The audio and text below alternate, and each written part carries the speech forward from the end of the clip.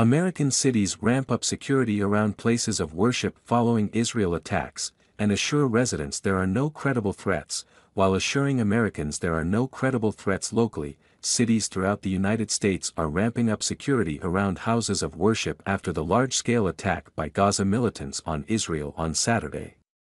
The FBI and the Department of Homeland Security issued public safety concern bulletins Saturday to state and local law enforcement and said they are monitoring for any impact on the U.S. domestic threat environment, a law enforcement official said. So far, the agencies said there was no current specific intelligence indicating a threat to the United States. The increased vigilance in the U.S. comes after Gaza militants launched a surprise attack on Israel Saturday morning, firing thousands of rockets and entering Israel by land, sea, and air.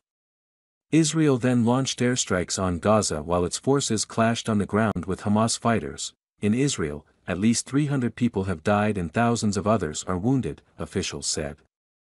In Gaza, at least 232 Palestinians have died and more than 1,600 are wounded, the Palestinian Health Ministry said.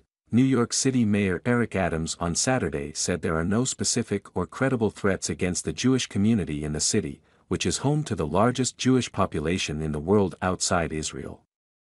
I have directed the NYPD to deploy additional resources to Jewish communities and houses of worship citywide to ensure that our communities have the resources they need to make sure everyone feels safe, Adams said. Meanwhile, New York Governor Kathy Hochul said she's working with Israel's acting consul general in New York and the U.S. Embassy in Jerusalem to aid in the return of New Yorkers currently in Israel.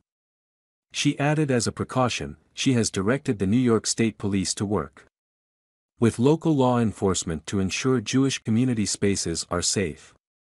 Across Th.